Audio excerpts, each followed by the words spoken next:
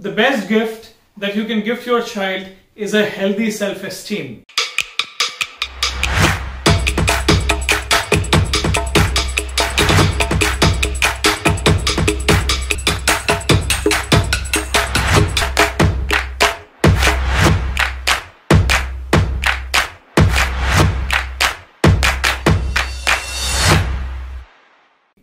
Hi, my name is Kamalneet Singh and I'm a teenage mindset coach. Now, talking about gifts, I have one for you. Yes, I have one for you. This is for you. Not that this is only a gift.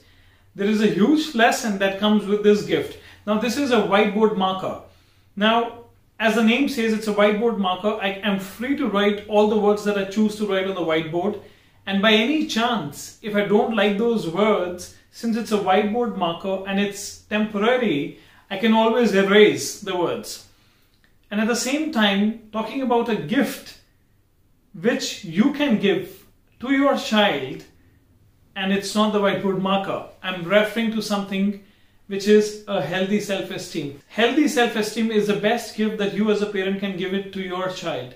Now, a lot of times, referring to this example, we write something on the whiteboard and we don't like it, we erase it. In case of self-esteem, when you say something to your child, that does not work like a whiteboard marker. Things that you probably say to them which are not in support of who they are, those words get written on their mind and they're very permanent in nature, unlike this whiteboard marker.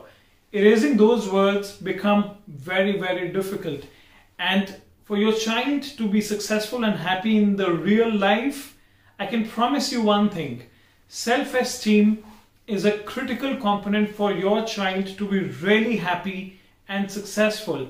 And I'm going to talk about 3 mistakes that a lot of parents make unconsciously. I know that your intention is not to hurt them, but these 3 mistakes, when they happen, they kind of hurt their self-esteem in a way that you cannot erase it. Number 1, I call it the neighbor syndrome. The neighbor syndrome. When you compare your child with your neighbor's son or daughter, beta, you know what, usko dekho, usne kya kya kiya hai, beta uske marks dekho, beta uski height dekho, tum to chote reh gaye ho, beta wo dekho kitna aage hai sports mein.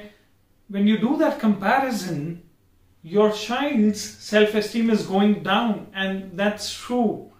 Number 2, when you actually tell your child, when you make him little by telling him that, beta, I know that your intention is good, but when you make him little by saying words like, beta, बहुत धक्के खाने पड़ते हैं, पैसे ऐसे ही नहीं कमाए जाते, बहुत मेहनत लगती है, अगर तुम पढ़ाई नहीं करोगे तो तुम्हें बहुत धक्के खाने पड़ेंगे. This is one of a very common statement which is being made by parents to their kids, and I know the intention is great, but these words, they get imprinted on their mind कि हमें धक्के खाने पड़ेंगे, and somewhere inside their self-esteem goes down. Number 3, this is a trust factor. When your language makes them feel that you do not trust in them, you do not have your trust in them, their self-esteem gets shaken like anything. So remember these 3 things: comparison, using words to belittle them, and trust. These 3 things can really hamper a child's self-esteem. And I know you remember this. Anytime and every time you're about to say something to your child, think of a whiteboard marker and think of your words. Give your child the best gift, which is a healthy self-esteem. Thank you.